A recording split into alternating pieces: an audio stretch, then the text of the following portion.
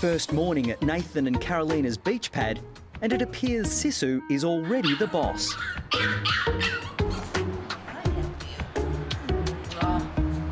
little to go now. Here you go. Here you go. Who's that? That's Chris. Come in. How'd you go? Good night. Good night. Yeah. We slept right through, so no problems. No, she was actually in her basket the whole night and stuff. Really? But... They're trying to convince me that Sisu is a perfect angel, but I find that a bit hard to believe.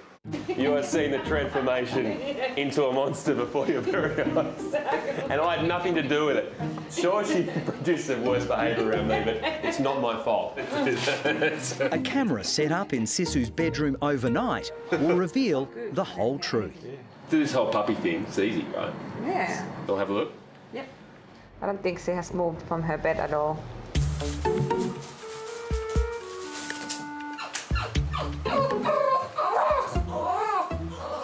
While you're sleeping, she's up having maybe breakfast. Where's she going? Did you guys have any idea? Nah. Well, what's going on here? And the howling.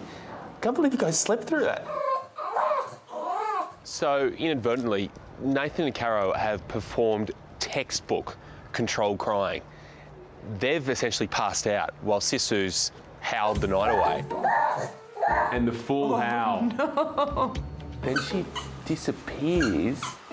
I'm interested to know what she's doing behind that bed, eating something. There could be another explanation. Just come with me. I think I know where she's gone. No. Is it there? Oh. No. She found a new toilet. Okay. Smart dog doesn't do it in full view of the camera. The angel she ain't. Sisu is used to the smell of dirt and of grass, and that is what she associates with her toilet. She can't have that in here, so you've got to bring it to her. Over time, what you do is decrease the amount of dirt and grass that you need, and within a week, you shouldn't need any at all. Yeah. She'll start to see the toilet box as being her signpost rather than the dirt and grass. No, it's her new bed.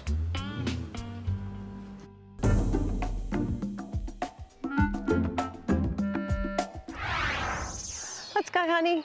Where's all the kids? Where's all the kids? Honey's now 10 weeks old and a big hit at Laura and Kate's school.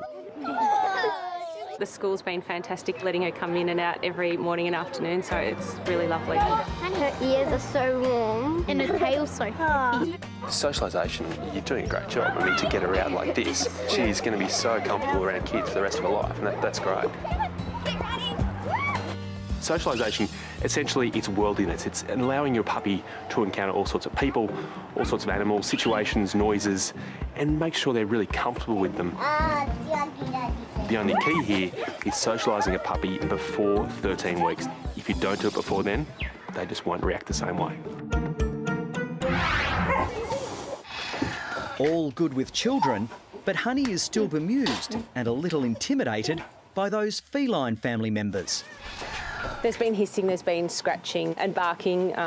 Honey's found her voice and has started to bark at Simba, and Simba does not appreciate that at all.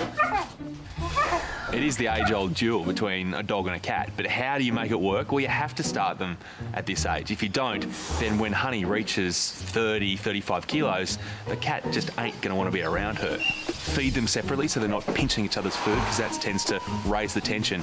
And make sure they have their own space. If a cat can sit up on a ledge, up on a bookshelf, somewhere where it can look down on the world on the dog, it's going to feel more comfortable with that dog being around. So you have to go through these little squabbles, these wrestling matches, because that's what breeds familiarity and what breeds comfort.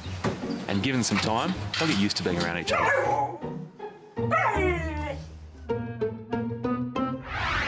Not the rug. Maxie. Chris has arrived at Elizabeth's apartment to do a safety check on the plants in her courtyard. This one is called Liriope. When he's going to be teething, he'll chew those, and if he does, they can actually poison him. So they're poisonous, just even the small These berries. They also drop on the ground too. Yeah. One berry will cause a gut irritation. Yeah. But if he was to eat a whole stalk of those berries, yeah, it could become really serious really quickly. I had absolutely no idea that I had plants that could potentially kill my puppy dog.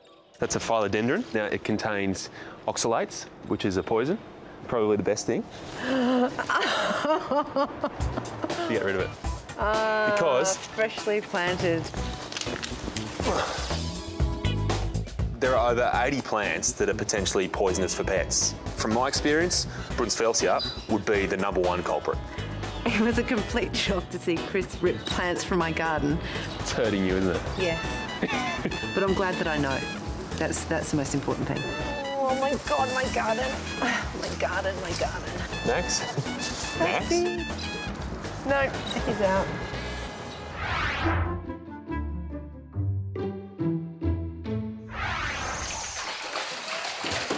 No, honey. No. Honey's off to puppy school, and Rachel, Laura and Kate want her to make a good first impression. No, honey. No, honey.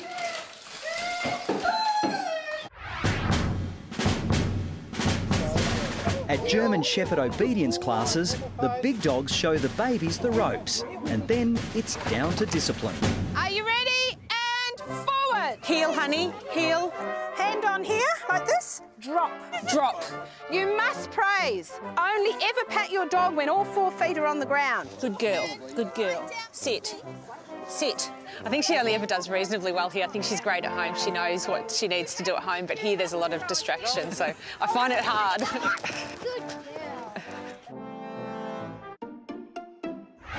See if you can actually open their mouths. Just try to open their mouths. That's what the vet would do. Very good. Elizabeth and Max have also started puppy school. They're at beginner's level. One of the things I'd love Max to learn is how to play with other puppies. He spends a lot of time with me, and so when I get down to the park, he's so excited. So it'd be good just to teach him how to play with other puppies, slightly more controlled. Uh-oh.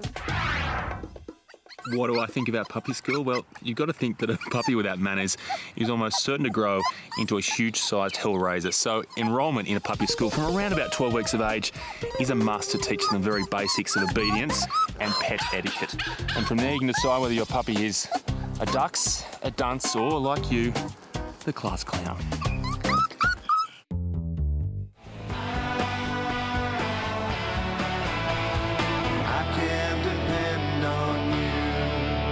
I'm Dr. Danny Dusek from Bondi Vet. If you love our show and want to see more, plus some amazing content about pets and how to care for them, hit the subscribe button. Click that little notification bell and we'll see you on our next video.